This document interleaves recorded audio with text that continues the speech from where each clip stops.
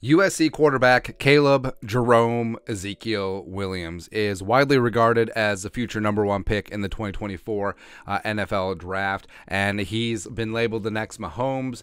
Transferred in from Oklahoma over to USC, followed Lincoln Riley, and led the men of Troy to 11-3 record, won the Heisman, all of that stuff, all the superlatives. He is the real deal, and he is probably the surest bet at quarterback since, I don't know, Andrew Luck.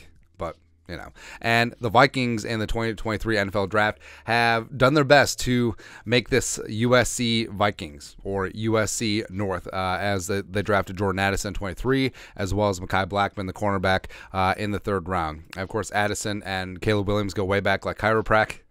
Since they were both transfers in to USC in 2022. Addison coming in from Pittsburgh, as well as Williams coming in from Oklahoma. And Mekhi Blackmon, another transfer, coming in from Colorado. Of course, they developed a friendship, mainly because Blackmon picked off Caleb Williams 17 times every single practice.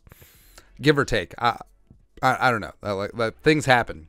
Things certainly happen in practice, man. And Caleb Evans over on the gram gave some props to the brand new Viking, Mekhi Blackmon, posting on his stories. So he reposted a photo of Mekhi Blackmon in his number 11 Vikings jersey. Absolutely loved to see it because, hey, I mean, with Kellen Mond and Laquan Treadwell, we're used to number 11 stopping offensive drives, so may as well be on the defensive side of the ball. But Caleb Williams with the already loving the purple, already digging it. It's already good to go, man. And the Vikings making a smart play, because not only do they have the #1 facilities, #1 in the NFLPA survey, where they got the best food that players don't have to pay for, they got the best treatment, they have the best facilities, all of that stuff, and now just plucking every single former teammate, just getting Jordan Addison, Caleb Williams, #1 receiver in targets, receptions, yards, and touchdowns. No big deal last year, as well as Mekhi Blackmon, a guy that he obviously likes. So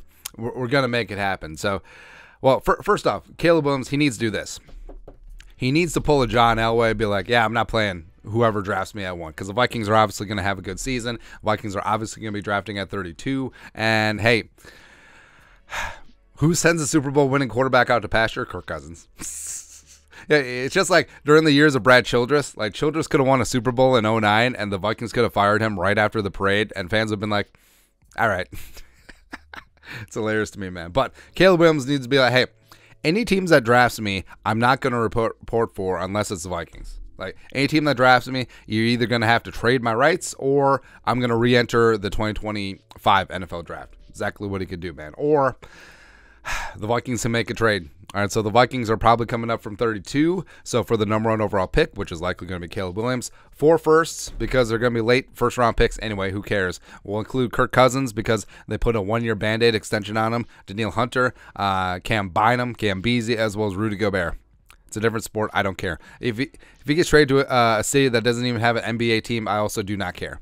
Do not care in the slightest. So I feel like they're going to make it happen. And by surrounding Caleb Williams already with some of his former teammates, I think it's pretty clear that Kwesi is playing 5D underwater chess. Like, he already has it planned out, and it's going to happen. It's going to happen, man. Your thoughts are thoughts. Future #1 overall pick, Caleb Williams, loves him some purple already.